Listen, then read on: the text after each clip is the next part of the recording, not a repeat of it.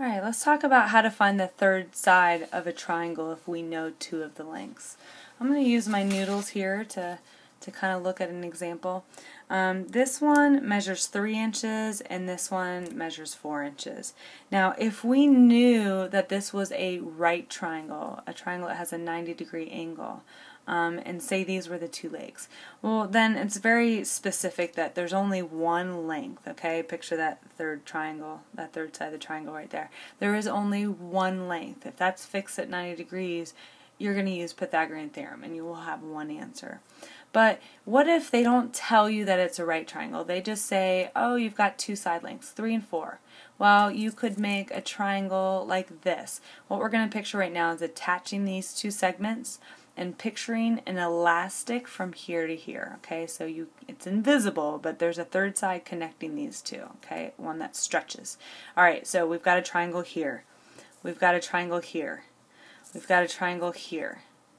We've got a triangle here, right? Picture that third side there. So we have a lot of different possible answers. But you don't have, it's not going to be infinite, okay? There are limitations to this. So here's what I want you to picture right now. You've attached these two, okay? You've got all these different triangle lengths. Remember, this is 3 inches and this is 4 inches. I have a triangle all the way until, bam, I close it all the way shut. The elastic right here, ask yourself what that's measuring right now. Okay, this was 3 inches, this was 4 inches. How long is that third side now? Alright, if you subtract these, the difference here is 1. So my elastic, or my third side right now, is 1 inch. But I don't have a triangle, right? So to create the triangle, I can open this up. As soon as I open that up, I've got a triangle. And when I do that, what's happening to this elastic? It's getting bigger, right? So it did not work at 1, because that made it a straight line, but as soon as you make that a little bigger, it's going to work. So my third side has to be bigger than 1. Now, triangle, triangle, triangle, triangle, triangle, triangle, triangle, triangle, straight line. I no longer have a triangle again. Okay, now if these are attached, remember this was 3 and this was 4. So now that elastic was reaching all the way across them. So now how long is that third side? Well, 3 and 4, that's going to be 7. But it does not make a triangle at 7. Alright, it's laying flat. But it worked all the way up until 7. That worked, that worked, that worked, that worked, that all worked. It just didn't work once you reached 7. 7 was too big. Okay? So let's talk about what that means. It has to be bigger than 1. And remember, I got that by subtracting. And then it worked all the way until it laid flat like that. And now it's 7. And it's no longer working. Okay, so it had to be less than 7. So it's got to be between 1 and 7.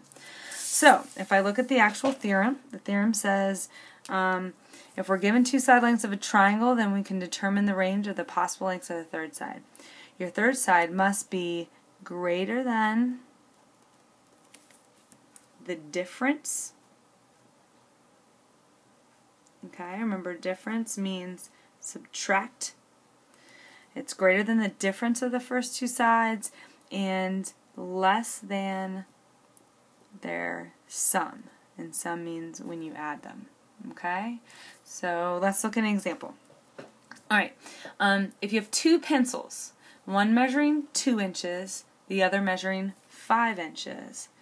I actually have that here. This one's measuring 5 inches. Of course, these are noodles, not pencils. And this one measures 2 inches. Okay, so picture those two being attached at one endpoint. Okay, when is it going to work? The theorem itself is very easy, but I'm trying to give you a visual in case you forget that actual theorem. Alright, so it works until it goes flat. This was too small. Okay, so 5 and 2, that third side is now 3. So 3 didn't work, but as soon as I make that bigger, I've got a triangle. So it had to be bigger than their difference, larger than 3, and then it works all the way until it lays flat this way. And now it's too big. And what that measurement is their sum. 2 and 5 is 7. So it worked between, subtract, you get 3, it had to be bigger than 3, it works all the way until it lays flat, in which case you're adding them, and it had to be less than 7. The directions are actually asking us to write our answer as a compound inequality. Compound means you got more than one here. So what we're going to say is that my third side, let's say x is my third side, okay, my third side has to be greater than the difference. I subtracted and I got 3, and it has to be less than their sum. I got that by adding them. There's 7. It has to be between 3 and 7. That's what this says. X has to be greater than, this one has to be bigger than 3, and it has to be less than 7. It has to be between 3 and 7. Alright, you give it a try.